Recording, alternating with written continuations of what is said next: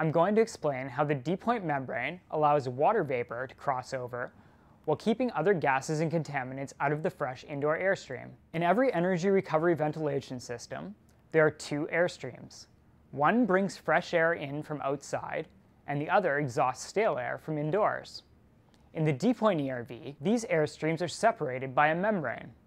Gases and other contaminants from the exhaust cannot cross over into the incoming air because the membrane contains a dense polymer film layer. This layer is not porous even on a microscopic scale. Here we have a cross-sectional image of our membrane as viewed under an electron microscope. On the bottom half of the image is the porous support layer. At the top, you can see a dense polymer film covering one surface of the support layer. This film is on the range of 1 to 2 microns thick, 1/100th that of a human hair. This film layer is made of a special polymer that is hydrophilic in nature, meaning that it wants to draw in water vapor, a bit like a sponge. In this process, water molecules are absorbed into the polymer from one airstream, diffuse through the polymer, and are desorbed from the polymer into the other airstream.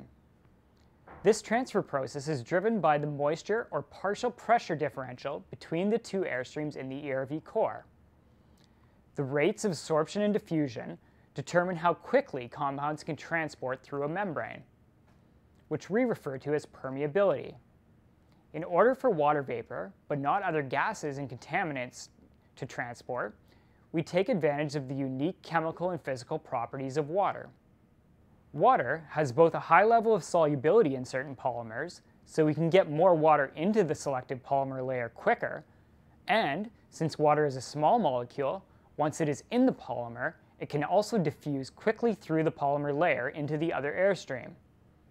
Other gases and contaminants do not sorb or diffuse at rates anywhere near that of water vapor. We refer to this as selectivity.